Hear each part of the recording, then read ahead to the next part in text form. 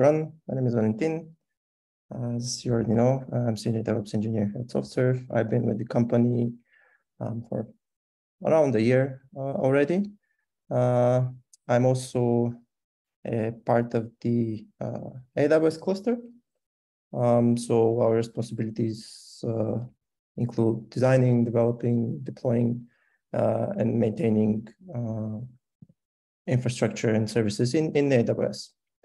And in today's talk, I'll give you a brief overview of a new feature that AWS recently announced. It's called CloudFormation hooks. We'll take a look at what hooks are, what they're used for, where they integrate in the pipeline, how you can develop one and go from there. So yeah, okay. So on the agenda, I thought it might be a good idea to start with a small refresher of CloudFormation, what CloudFormation is and how it's used, since hooks are related to that. We'll then look at the hooks themselves, how they're implemented, what they're used for. And then we'll look at an example scenario of developing a particular hook to check for perform a specific check. We'll look at the prerequisites, the anatomy of a hook, how it looks like, how it's organized, how a hook is modeled and implemented. Then we see how we can make it appear in the AWS console, so register it and activate it. And then we'll do a quick test with a sample CloudFormation, very simple CloudFormation script to see the hook in action, see the login in action. Yeah, so it's fairly simple, but I think you'll find it useful. And I'll hope you get some ideas for hooks to implement and yeah, how this can be used. So let's talk a bit about infrastructure in the AWS and DevOps. I guess as DevOps engineers, one of our main goals is to create a process for when it comes to infrastructure and deploying infrastructure, create a process for deploying resources that follows best practices, reduces friction. So some of those goals include creating ideally a fully automated pipeline, end-to-end automated. It's not always possible, but again, that's the ideal goal. Have full automation from end to end. We want a pipeline to be repeatable. So this means having deterministic runs. Each run is as the previous one. So you don't get side effects. You don't get any unexpected results. We want the infrastructure that we deployed and the services that we deploy to be secure. So this means catching any misconfigurations, vulnerabilities, and security issues. And we also want to have the infrastructure that is deployed to be tested. We want to make sure that what is deployed is indeed what we intended to deploy, and it's working properly. So those are some of the aims and goals that we have as best practices. And when it comes to deploying infrastructure to AWS, I'm sure that most of you are probably familiar with this, with CloudFormation. It's infrastructure as code service provided by AWS. But yeah, as a quick overview, the way it works is you define infrastructure and resources using code in the template. In this case, you write YAML or a JSON template where each resource that you want to deploy is defined, the way they are configured is defined, how they interact, probably what parameters do you need, and then upload this to AWS, and the CloudFormation service deals with the actual provisioning of infrastructure and the creation of the resources. Just as a quick view for those of you who haven't seen the template, this is zoom in a bit. This is how a template looks like, very simple one. In this case, we create a resource, which is a database instance, and we have some properties that we define, instance type, engine, so on. You can take note here of master username and master password. We can have some security issues here, which we'll talk a bit about later. But this is, yeah, the basic structure. And this being infrastructure as code, and we're having YAML and JSON templates, some of the same characteristics that apply to our application code, that software engineers write, also applies to CloudFormation scripts. So this is both the good and the bad things. For example, the good things is you can check this in as in source control, version control it, and have it checked in Git. Multiple people can contribute to the template. You can reuse code. You can do static code analysis, as we'll see, and so on. But there's also some kind of there are also the bad things that are inherited from application code as scripts. CloudFormation scripts are also prone to misconfiguration and logical errors, for example. So this means, let's say there's an engineer who's not familiar with CloudFormation. They've read the documentation, but maybe they misunderstood it. They're trying to deploy some instances, but they accidentally configured it in such a way that, for example, I don't know, they deploy them in a public subnet where they need to be in a private one. So those kind of misconfigurations or logical errors. Some flags are enabled that they shouldn't be enabled, and so on. But I think the more interesting part, and I guess probably more important, is the one related to security. So, for example, you can introduce some vulnerabilities when writing the templates and configuring them. You can create roles with excessive permissions, for example, over privileged roles, which can be used by an attacker. You can hard code passwords, secrets, or sensitive data. And these are things that happen, again, maybe not due to skill, but just human error and the way code works and the way that we write scripts works. So it's a good thing to think about that. And again, a good mindset to have is this mindset of shifting security to the left. What does this mean? Shifting security to the leftmost part of the, again, software development lifecycle. If you visualize it in a way, meaning you start to think about security as early as possible in the pipeline, or even in the actual cycle. You try to catch as much issues as early as possible, fail the pipeline as early as possible, compared to, again, deploying infrastructure, getting it all the way, getting it deployed, and then thinking about, oh, we need to do some scans, or we need to check if it's secure or not.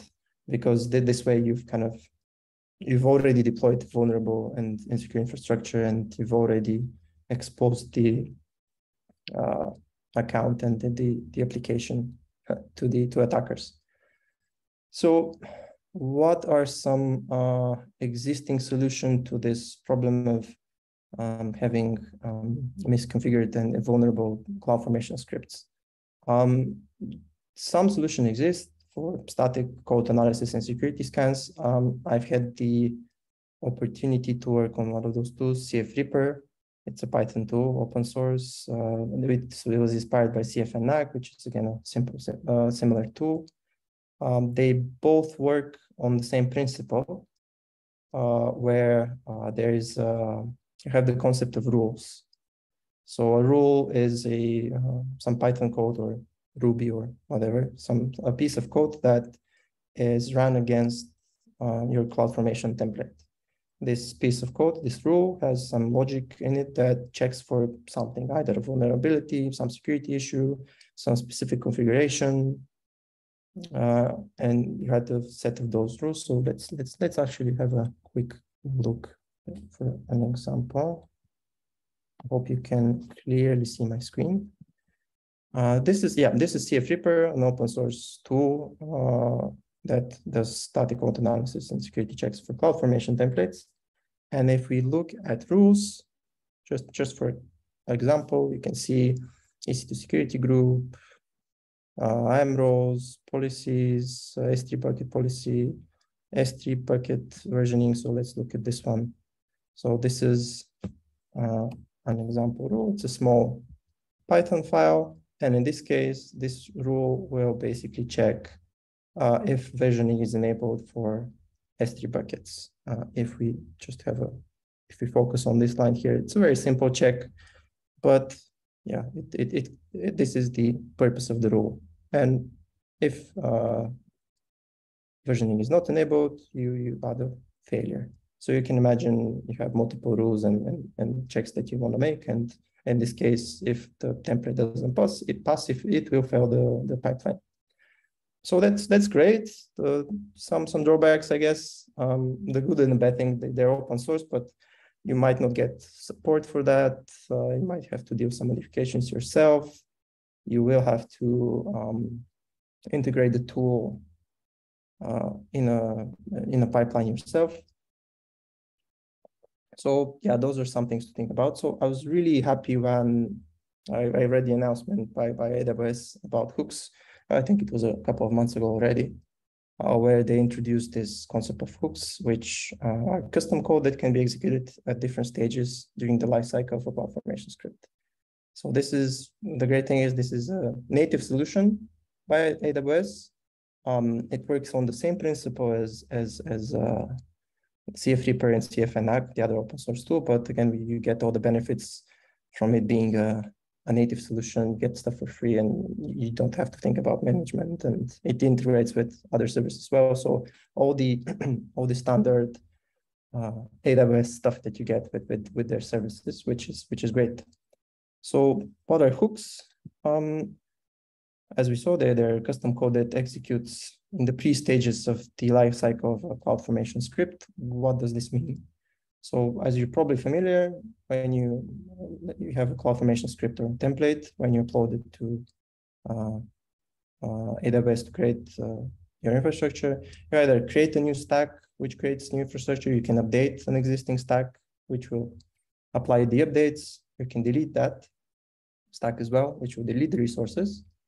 So the hooks run before each of these stages, meaning that you perform the checks and run the rules or the hooks before any infrastructure gets deployed, any resources get provisioned, which is great. You kind of you're shifting security to the left. That's what we talked about earlier. Hooks can have one or more targets. Targets in this case means AWS resources. So we'll see later how you define a target, but this means, for example, you want to scan the code which creates EC2 instances or IAM rows, S3 buckets, or basically any CloudFormation resource. And also hooks can be configured to fail the stack creation. You can also write them in such a way to log warnings and not fail. You can trigger some other services. Basically, you can go out here and just create what you really need using the tools in AWS, depending on your use case. It's the imagination is your limit. So let's think about an example scenario. We want to develop a similar hook to the one that I showed you in CF-Reaper, similar rule, which is very simple. We want to check if versioning is enabled for S3 buckets. It's a good example. But again, as you saw with the CF-Reaper rules, you can check if encryption is enabled, check for hard-coded passwords, overprivileged roles, security groups, any custom security issue that you might have encountered that is not covered anywhere else. You can write the code for it to be checked. So before you start actually developing hooks, there's some prerequisites. I won't go into too much detail. You can later go through there's some good documentation on AWS if you want to actually try it yourself, but it's all based on the CloudFormation CLI and then the Python language plugin for the CLI. I mean, a language plugin for the CLI. In this case, we use Python, but other languages are obviously supported. So you need to install that as well. And then you run the CFN init script, which asks you a few questions. You say you want to create a hook. And the cool thing is it creates some boilerplate code for you for your hook to get started with, which we'll see now in a second. Okay, so modeling and implementation. Let's actually dive into the some code. Okay. You can all see my editor, I assume. Let me know if you can't and if it's too small. Okay. So this is the, on the left, if you see the folder structure, it's kind of, you get something similar when you create your hook. Initially with the script, you get some source code, some configuration files. And I guess the first place that you really want to look into when you model your hook is the schema, which is this JSON file here named after your hook, and which I have currently open. This is where you start and where you configure your hook. There are a few fields that I'll direct your attention to, starting with type configuration and properties. So this is a set of parameters that you can pass to your hook when it's executed. It's configured via the CLI or the console. I'll show you later what it looks like, but in this case, as an example, to illustrate their use case, I've created a excluded bucket suffixes parameter, meaning that, for example, we have some buckets that we really don't want to check if versioning is enabled. And if we configure, if we pass them as a comma separated list, we'll see later how our code will ignore them. So you can imagine you can use these parameters for any custom configurations that you want to make. It's like passing parameters to a function and then using them. After that, if we look at the handlers section, we see that you have, when you generate the boilerplate code, you get a pre-create, pre-update. There's also a pre-delete handler, which I've removed since we don't need it. But as you remember, these are the stages from the lifecycle when creating CloudFormation scripts. And here you specify a target names in each handler, meaning that which resources do you want to scan in this handler? In our case, it's just the S3 bucket, but imagine you have some more complicated rules. You can specify multiple targets, which then you will get in the code to perform analysis on, as we'll see in a bit. And you also have the permissions field. If you need any special permissions to access any resources, again, you specify them here the same way you do in a IAM role, the standard AWS of specifying permissions. Once you've modeled your schema here, you run another command on the CLI, cfn generate, I think it was, which then looks at your schema and generates a bit more code based on your schema. Creates the model here. We won't have a look at it because this, like as it says here, you don't need to modify this. It's generated code. But what we really want to look into is the handlers py file here. As you can see, it's some generated code, which might look a bit intimidating. I'll direct your attention to the important parts so you get an idea of how it works.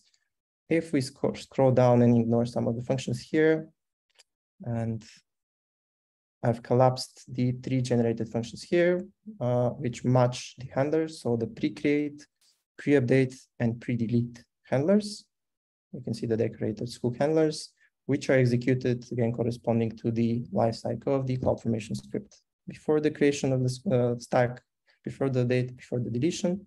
In our case, the delete handler, we don't use it, so we just pass a success event.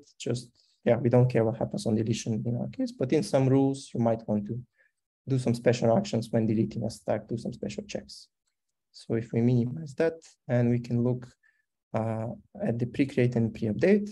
In this case of this rule, which is checking for if S3 bucket versioning is enabled, the same code is inside the pre-create and pre-update, as it's a simple rule.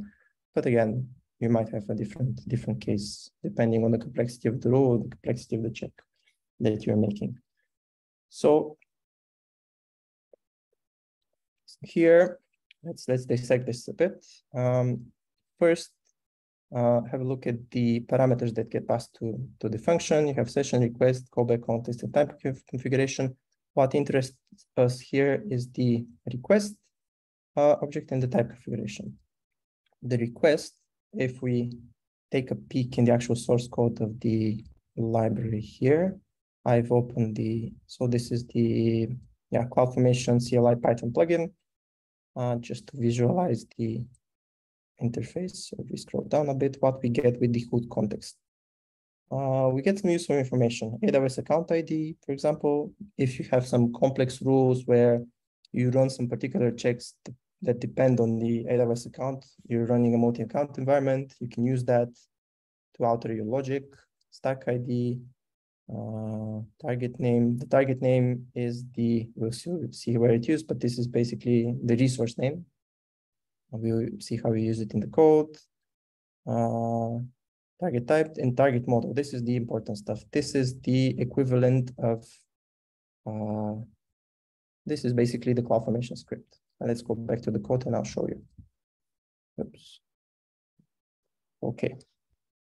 So let's have a look at the very simple example template before we go back to the code. This is a super simple YAML template that creates a S3 bucket with versioning enabled. When you specify, when you access the target model, you get this section of the resource, which is what you want to perform static code analysis and security checks on. And the target type is this, the bucket. So let's see how we use this. First, we get the target name. It's the S3 bucket, just to verify that everything's working, that we're getting past the correct resource. Here we check, in fact, that are we getting an S3 bucket? If we're getting an S3 bucket, let's proceed to validate the rule, which is a separate function which we'll have a look at passing the target model. Before we look at that function, I want to mention that you will see this progress and progress event. Those are used to tell CloudFormation what we're doing and what the status of the check is. So you have a failure, as we've seen here. Right now we've set it to in progress as we're doing work. You can get a success and so on. So if we dive deeper in this validate object versioning, which is a custom function that I wrote, we can check what it does. So validate object versioning. This is the meat of our function. This is where we perform the check. We get past the S3 bucket, and the suffixes that I mentioned earlier are passed as parameters. And first, we check if we need to ignore this bucket. If it's in the excluded bucket list, this is where we use the parameter. Then, if it's not, we can actually check if versioning is enabled. We access the versioning configuration property, which if we go back to the valid template, we basically see if this is here, versioning configuration status enabled. If it's not here, then we fail the rule. We set the status of failed. It's super simple. I'm sure you get the idea. But here in this part of the code, you can imagine you can do really complex things like checking for specific permissions in a role, if they're related to some other service. Yeah, you can go wild here. You can look at some of the example in CF Reaper rules, and then you see that it can get quite complex, and you can catch some really, really old stuff that might slip through the cracks. But in this case, super simple. Is versioning enabled? Nope. And we fail. And we return the progress event. And that's more or less it when the rule runs. Just to recap, so you model the hook, some code gets generated with these handlers. Then your job is, if you are developing the hook, of course, the job is to implement the pre-create, pre-update, and pre-delete handlers to do what you want. And the next step is to actually register and implement the hook, and we'll see how this gets done. So Yeah, so that was modeling and implementation. Super. By the way, any questions, please stop me. I know it's showing code is might be a bit confusing, but yeah, if you have any questions, please let me know. Yep. So yeah, so we went through all those steps, and I guess the next step. Yeah. Hello. I have one question. You showed us press scripts. Is there any post hooks? Sorry. Yeah, good question. So last I checked, it was only pre. I assume I haven't checked in the past couple of weeks, but I'm sure they will release the post as well, unless they have already released them. But for now, I think they're only pre-hooks. Since this is a fairly new feature, I assume that we can expect them in the future. Thank you. No worries. Let's see. Okay, so registering and activating. I obviously won't like go through running the commands, but here's just an overview to see how simple it is. First, you submit your hook to upload it to the AWS console or to AWS. Then you want to find your hook ARN, and then you set the type configuration. I've omitted here the code that gets run because I'll show you in the console. It won't be very readable. But the idea here is to show 3 simple commands to register your hooks and your hook in the console. Let me see if I can actually. Yeah, here are the actual commands. Yeah, we won't go into details, but this is how you get the hook to the console. And let's actually go to the console and see what it looks like. So if you go to CloudFormation, on the left, you'll see registry. Let's first look at the public extensions because you can write your own extensions in hooks, but you can also basically use the ones created by either AWS or the community. You can publish your own hooks. So you can see some examples here. EC2 volume encryption KMS, EKS cluster logging. There was some IAM policy require MFA. You get the idea of the checks that you can make and the rules that you write. And it's really easy to enable them here. It's basically click and enable, and they run on your stacks. But I guess the one that we're interested in, if we go to activated extensions, then look at hooks. Here we can see, so I have a couple enabled, but this is the one that we're currently looking at. And it's enabled, and it's enabled for all stacks. Failure mode is failed. You can set it to warn if you want. If you have versioning. And if we delve deeper, here is a schema. And if we look at the configuration, we can see where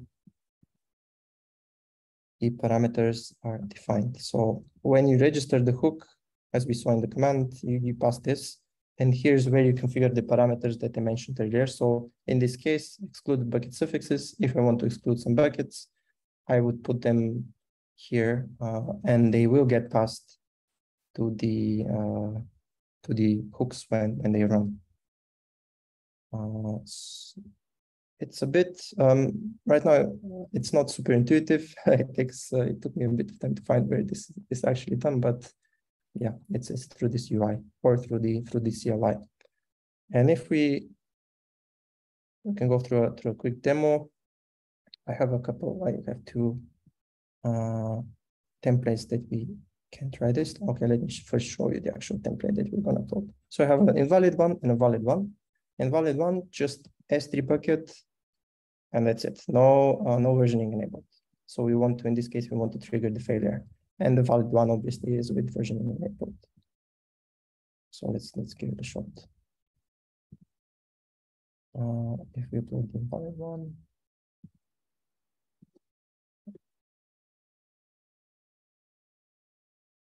and we try to run it.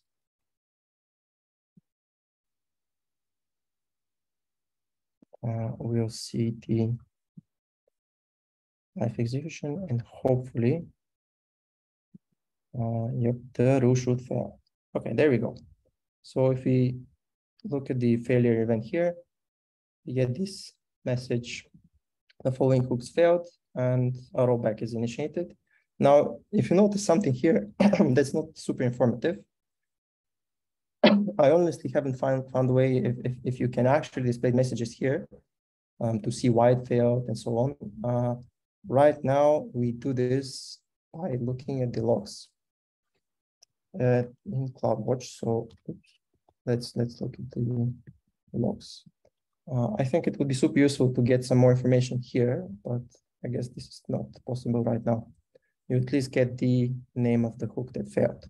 So if we go to CloudFormation or groups, and we should see here is a log group for our hook SD bucket versioning enabled. And the log hasn't arrived yet, I think, but has it? Oh, has it? The first, yeah, let's check it out. Yeah, here are the logs that those are generated in the code.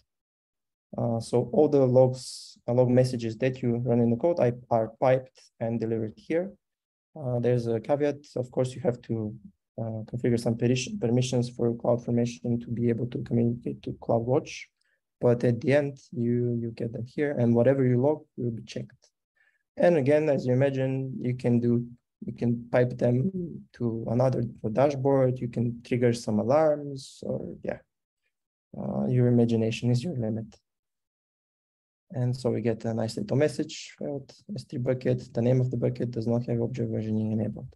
If we have a very quick look at the code, just to tie it all back, go to the handler.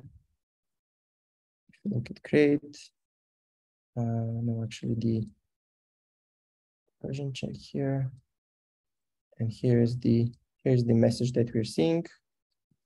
Message that is being logged here. So if you use the default logger, the logs get piped and you can see them. And if we go back, let's just for the sake of demo create another stack, but this time we will use the wallet template, which, as you remember, has the versioning bucket as versioning enabled. This should create our bucket.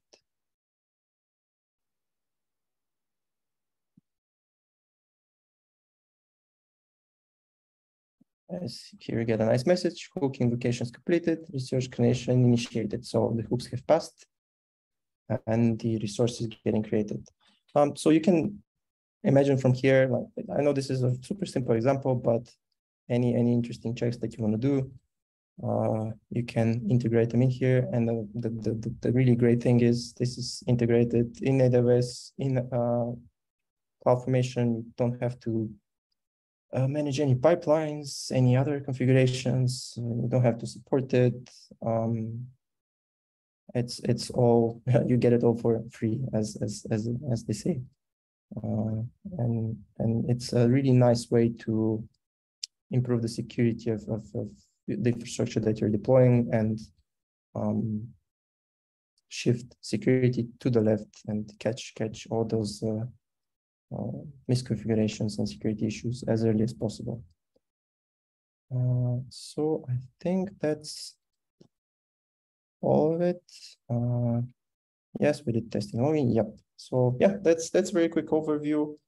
As I said, it's super simple, but it has a lot of potential, and I've personally had experience with working on security tools for CloudFormation and actually trying to catch and security issues and see this in action. And having this as a native tool saves you a lot of trouble. And I'm saying this from personal experience, having had to manage a similar tool and develop it and work on it. So yeah, thank you for your attention, and I'll be absolutely happy to answer any questions. If I can't answer them, I'll be sure to follow up with an answer later. Thank you.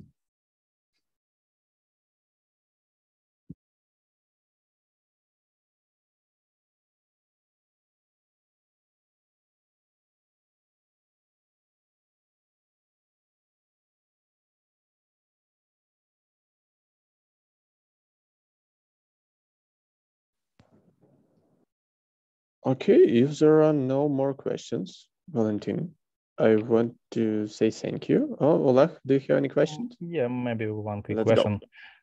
Thank you. Maybe I missed something during presentation, but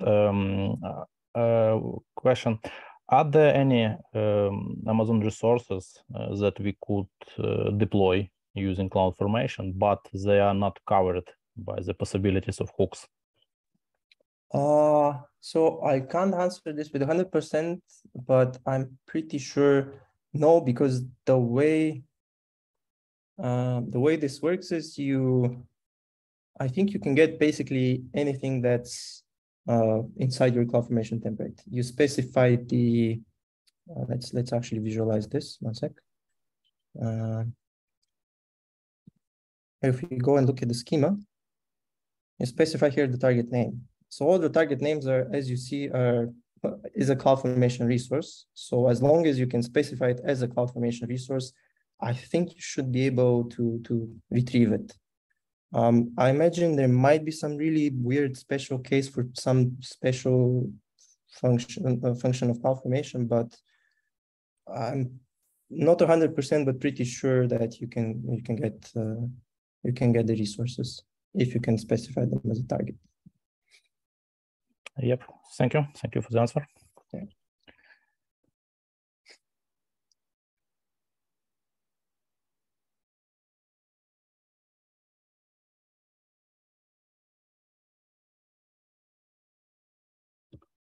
Maybe one more question. It's about stack sets. If we don't update the whole stack, but only create a stack set, does it involve the hooks of all the template or just the updated resources? Maybe you know. Good question. No, I haven't actually tried with stack sets. I'm not sure. But I imagine so if you think about it, it runs so before create, update, delete. So I imagine it only on the updated resources, but it's me just guessing here. So I can't really answer. I can check. I haven't tried with stack sets or more complicated setups. Okay. But interesting question. Thanks for that.